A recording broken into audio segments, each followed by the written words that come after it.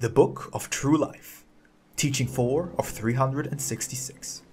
The Master Teaches, The Spiritual Awakening and the Mission of Charity. Divine Revelations, Mexico, from 1866 to 1950.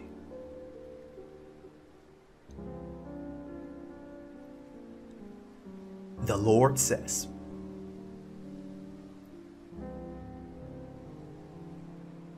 each time you come to listen to my word, you feel that you leave your suffering in me. But when I return to you, why do you again offer me your heart full of bitterness?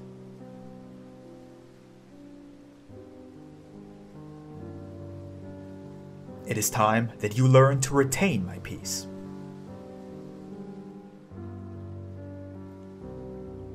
This is the era of preparation, and everywhere trees sprout in towns, cities, and regions to offer their spiritual shade to all wanderers.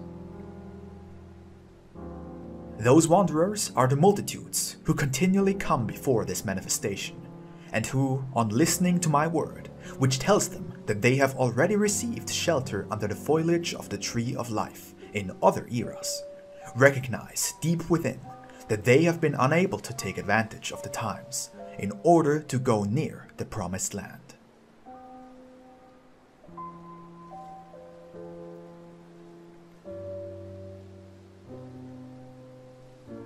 Which one of you, realizing that he has a new opportunity to redeem himself, will again deny me as he did in previous eras? Who will neglect his mission and disregard the voice of his conscience? Who will remain sleeping in the slumber of his materialism after being awakened by this voice? Your spirit has been shaken when, in spite of your uneasiness, you have heard the Father tell you that he loves you, that he forgives you, and helps you to regenerate in order to come to him.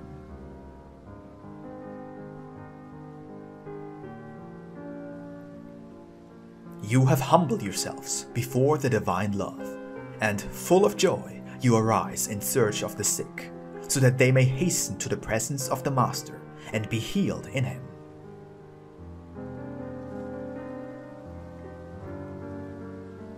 Behold the tree, offering man its spiritual fruits.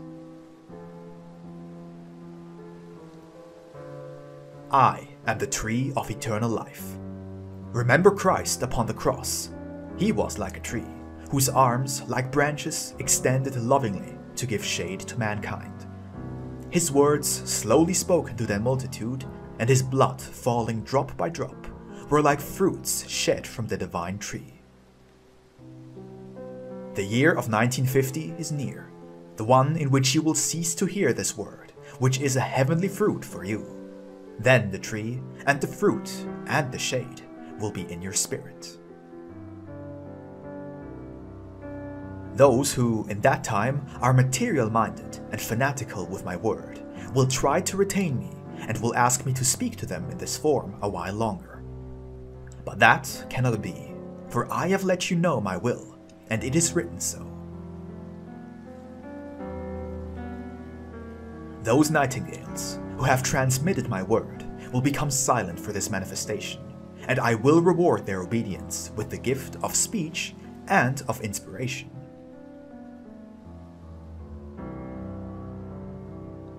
Still, you are unaware of what my exalted judgments have in store for those times. From this day forward, I say to you, at that blessed hour, I want everyone to comply with my will, and be obedient and gentle as sheep.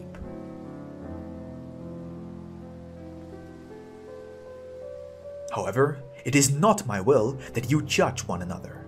It will be my perfect justice that will judge each one of my children. Hear me, O my people. Do not leave me speaking alone in the wilderness. You still have time to meditate and learn.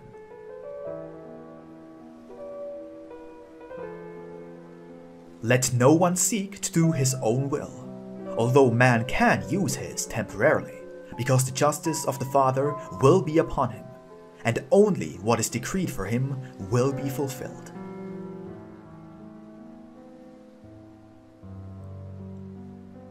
Be prepared, O prophets of this third era, so that you can alert the multitudes not to be caught unaware by the false Christs and false communications.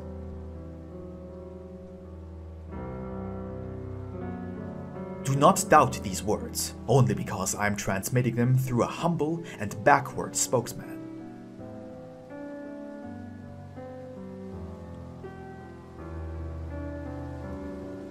Arise and reveal these teachings to everyone, for the time is very short.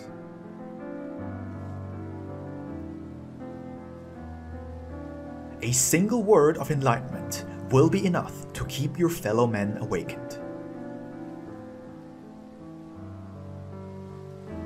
To exchange defects for qualities will be the noble aspiration of the future spiritual followers, those who will establish a superior kingdom upon the ruins of the human existence.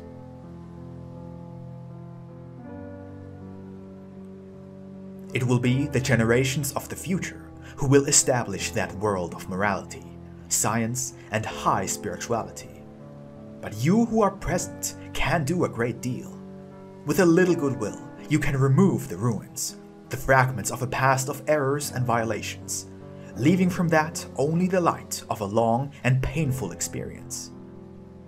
If you make an effort to conduct yourselves along the path of noble aspirations, so that your mind can be occupied with virtues, and your lips be the faithful instrument of truth and inspiration, which will germinate in your spirit, I will bless you and allow you to behold the light of that kingdom of peace, which together you will build.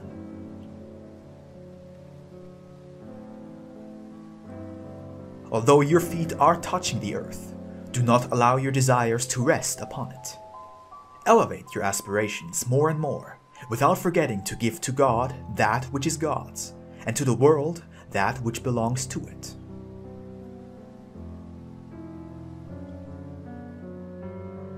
My word is for all, but not everyone receives it in the same manner. Many listen to it with indifference, but there are others who could not live without the pleasure of listening to me. Among these, I have beheld the one who comes without having partaken of material food, and who, on hearing my word, has forgotten his needs and privations, and upon leaving the house of prayer, he has felt so filled with strength, hope, peace, and consolation that he has whispered to himself, "Surely, man does not live by bread alone, but by every word which comes from God."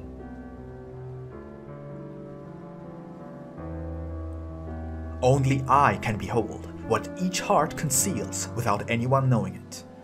I find little sheep who are sad, thirsty, sick, or weary, creatures without love, and who nevertheless tell me when they hear me, "I am happy, just listening to the Divine Master, for all my sorrows disappear, and my heart overflows with light and happiness." Others, on the other hand, are lethargic and will not allow their hearts to be moved, as was the case during the first days when they heard the voice of their Master. But how can the lesson be continued when some are attentive and others are not? When some feel me and others remain insensitive?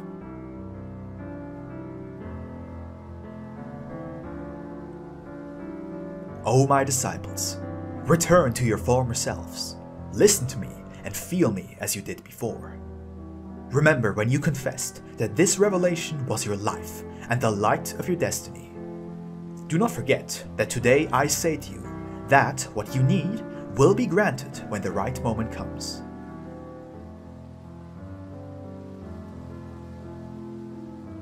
Fill your lamp again with oil, so that the flame of faith and wisdom will glow once more.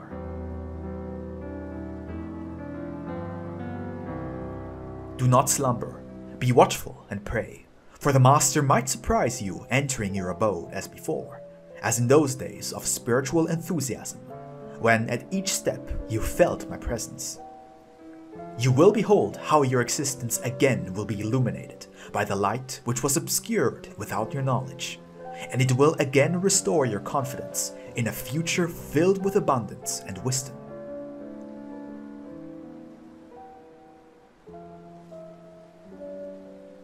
Give me, one and all, your thoughts. Offer me your heart. Each sorrow and hardship will be like flowers which I accept.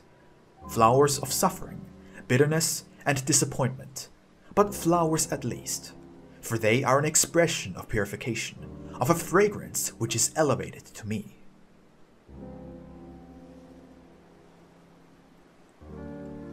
Enter into silence, O spirits who receive my light. While your heart expresses its sorrow, leave in me your tears, and in return accept my balsam.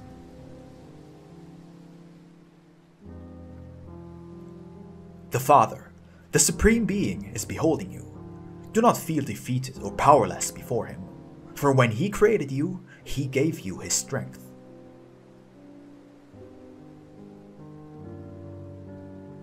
If your sorrows are intense, his mercy will be greater. Perform deserving deeds of faith and love, and do not doubt that he will guide you forever toward his kingdom of kindness and wisdom.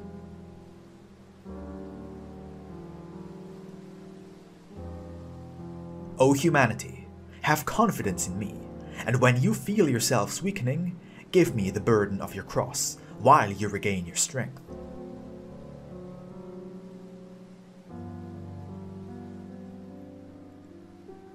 Know that this world is a fountain of purification, and that on leaving it to return to your true mansion, your spirit will glow like a light in space. Remember that I told you, he who seeks me will find me. He who seeks will find. You have sought me and find yourselves before me. But there are also those who, seeking me, do not find me, for they look in places where I cannot be. These even doubt my existence, unaware that they have me very close, that they bear me within themselves.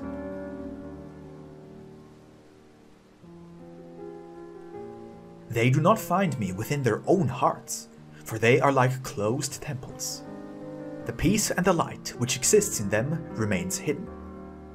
However, that is the true sanctuary where I dwell, waiting for you to enter to speak to you of profound revelations and to explain the reason for many mysteries. When you have entered, you know from where you came and where destiny is taking you, and you are surprised at having found me where you previously saw nothing. But he who is not aware of the sanctuary builds his temple in the material, erects an altar, and upon it places a god made by his own hands. Until time passes and he is convinced of the imperfection of his worship, he awakens and arises in search of the spiritual God, the God of truth, the only God, because the one that he forged had nothing to give him, for it lacked life.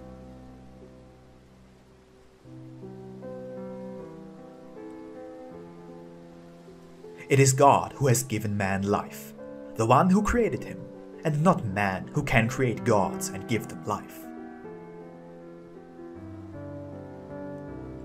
As you listen to this word, you are gaining understanding. When that illumination is complete within your spirit, you will say to me, Master, the miracle is accomplished.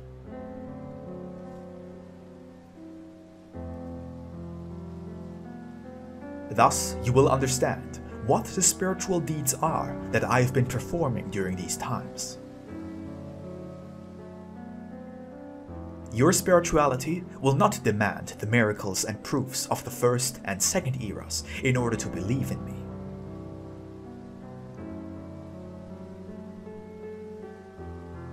Today, you will behold spiritually the heavenly manna descend.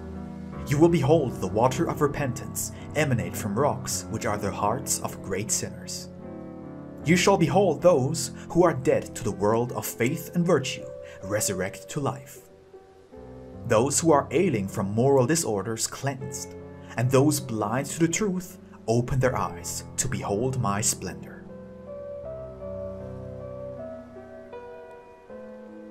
If my birth as man during the second era was a miracle, and my spiritual ascension after my bodily death was another miracle, truly I say to you that my communication during these times through a human faculty is also a spiritual miracle. up to the last of my prophecies, all will be fulfilled during this time. I leave you my 3 testaments, forming just one. He who has first known the Father as love, sacrifice, and forgiveness, let him know him fully during this period, so that instead of fearing his justice, he may love and venerate him.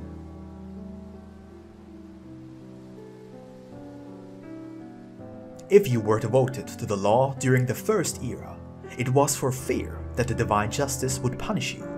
But for that reason I sent my living word, so that you would understand that God is love. Today my light comes to you, so that you will not lose yourselves, and will be able to reach the end of the road by being faithful to my law. You have fully served the world, and it has treated you badly. But when were you told that man would be a slave of the world? Do you not know, or do you not remember, that you were told you would be sovereign on earth? How many times do you have to appear before my presence like the prodigal son?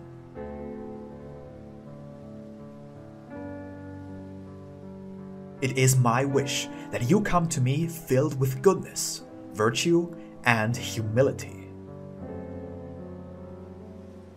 I found you covered with spiritual leprosy, and just by desiring it, I healed you.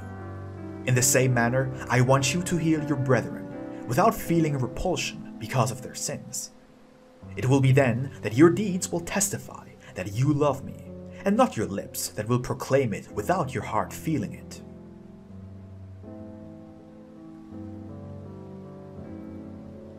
You will not imitate the Pharisees, who, in the synagogue, made a display of being deserving before God, and publicly, through the streets, made a show of charity. Guard my lessons, so that you may study them carefully, for the day draws near when you will cease to hear this word through a human faculty, and then those who learned and understood will be as strong as invincible warriors.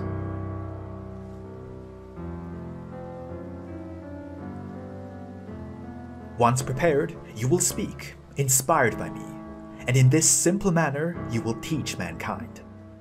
While some of my new disciples will have to go in search of men, others will have to wait for their brethren to arrive, searching my teaching in them.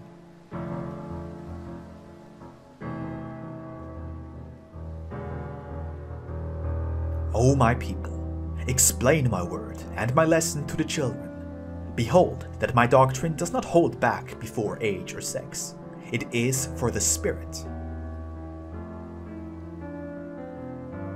Give my teaching to children, simplifying and placing it within their understanding. But never forget that the best method of explaining my lessons will be through the virtue of your life, in which they will behold your acts of charity, patience, your humility, and spirituality. That will be the best way to teach them. Talk to them about Jesus, speak to them about Mary, and all of those men and women who have brought to the world a message of light. That is the way you will show them the way to me.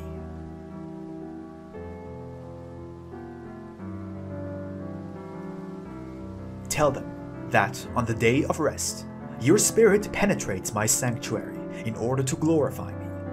For you dedicate 6 days to your duties and human concerns, so that you will have 1 day of rest, and in it devote a few moments to meditation and worship of your Lord.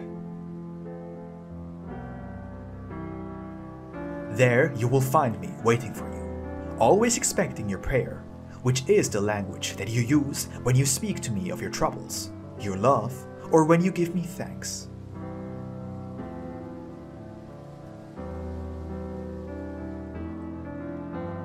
You have entered my sanctuary, formed by multitudes anxious to hear my divine word. And truly I say to you, that I have poured out a torrent of teachings upon you. This word will be a fertile seed within your spirit, so that you will be converted into my laborers. You come with gratitude in your heart, because before telling you to go and spread charity, I granted you a miracle by either giving you health, peace, or some other lost benefit.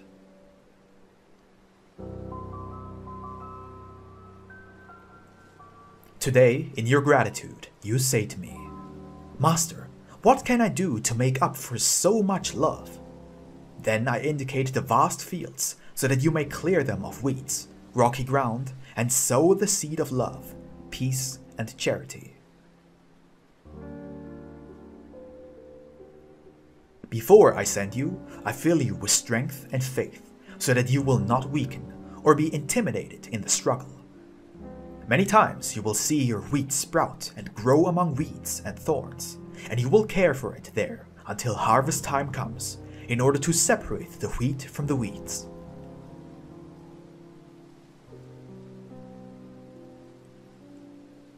The more suffering it takes to cultivate those fields, the greater your love for them and your satisfaction on seeing them flourish.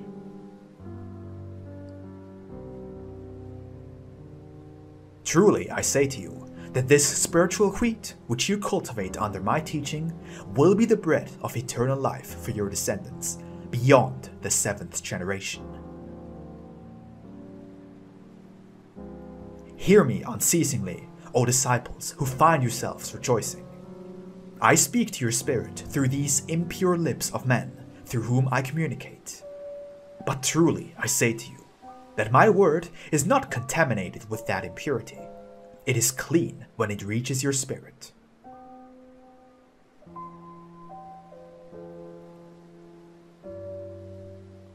Study my teaching in order to understand what is the field, what is the seed, the water, and the tool, and you will know what is the perfect way to prepare, sow, irrigate, and cultivate the soil. The laborer who works in this manner will be able to distinguish the good from the bad fruit.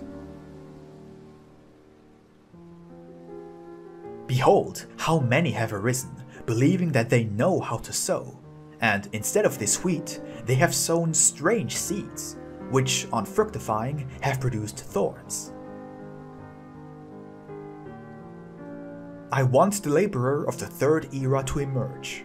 For this reason, I have called upon the great multitudes, so that those who are to follow me during this period will arise from among them.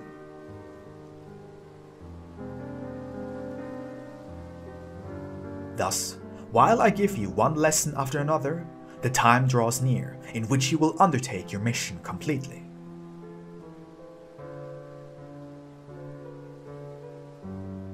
Along your path, you will find fields sown during other eras, and which only await your watering and cultivating. These are the spirits wherein lies the seed of faith received from the time of the prophets and my apostles.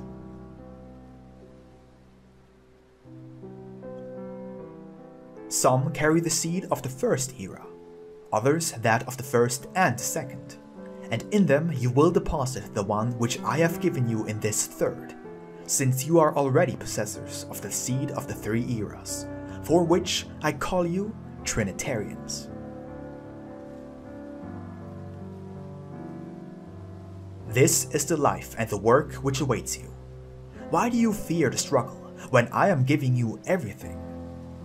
Why do I see tears in the eyes of some laborers, when the most difficult part of the struggle has not even begun? I want you to believe that I am close to you, that your gifts are a reality, that all that you ask for your spiritual perfection during your trying moments and ordeals, I will grant. I do not want to see any more weaknesses in you. Most of you, disregarding your spirit, come to ask for the body, bread, balsam, employment, and for each one I perform a miracle, because these also will be testimonies that tomorrow will kindle faith and hope within the hearts of your brethren. However, do not ask for so little. That which appears to be so much to you will soon end. It is best that you ask for eternal blessings, spiritual benefits. In addition, I will grant you that which pertains to the world.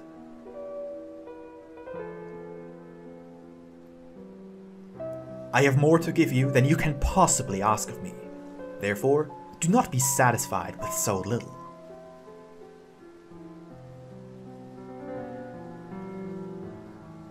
I can transform your hearts into inexhaustible fountains of charity. I can fill your minds with inspiration and your lips with words. I can give you the gift of healing and the power to disperse all darkness and overcome evil.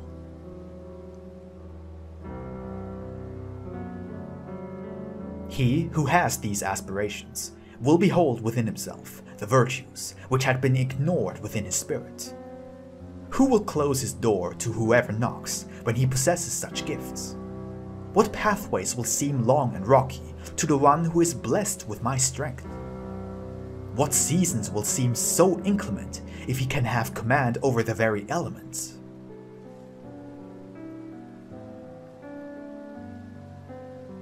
O my disciples, your greatest mission will be that of charity. Many times you will perform it secretly, without any display, not letting your left hand know what your right hand has given. But there will be occasions when your charity will have to be witnessed by your brethren, in order for them to learn to share it.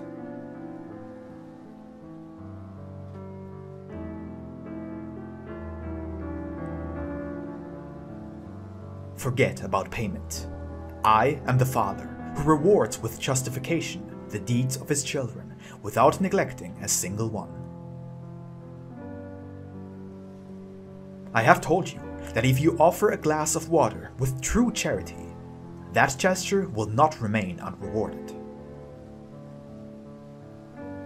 Blessed are those who, on approaching, say to me, Master, I expect no reward for my deeds.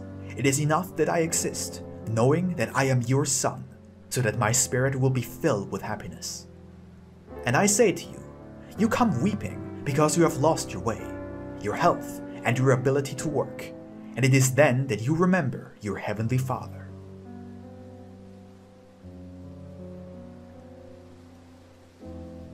Behold, I am here before you.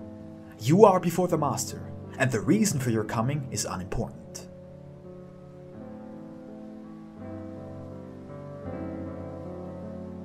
Come and listen to my lessons. Some are for my disciples, but there are also others dedicated to beginners. Do not feel humiliated in finding yourselves among brothers who are advanced in my teachings, before whom you try to conceal your ignorance. They also came as you did.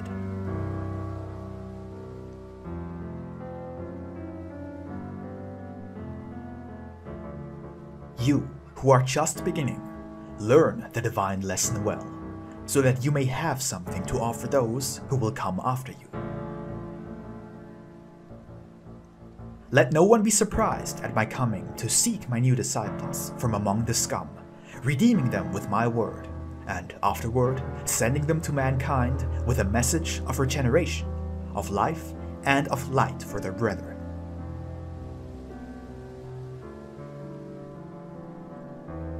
Among sin, imperfection, and profanation of this people, the light of my spirit has manifested itself during this era.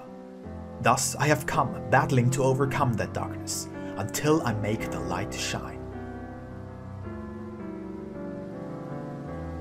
Blessed are all those who, closing their eyes to so much human imperfection, and raising themselves above so much misery, have been able to find my presence within my new manifestation.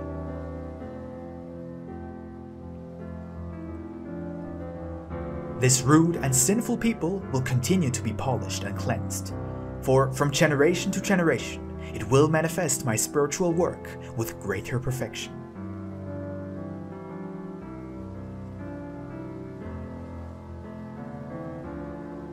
Stop being what you were in the past. Do away with primitive worship, bad habits, and strive toward your spiritual improvement.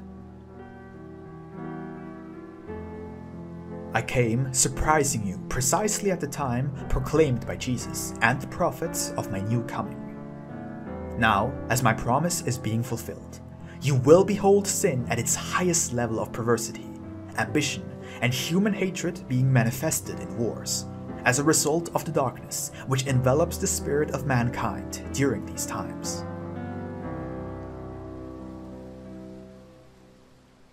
And when the darkness became more dense, a divine ray of light descended to rip it asunder, becoming a human word to say to men, "Love one another." Be watchful and pray, and do not judge one another, so that I will not have to repeat to you. He who is free from sin, let him cast the first stone. My peace be with you.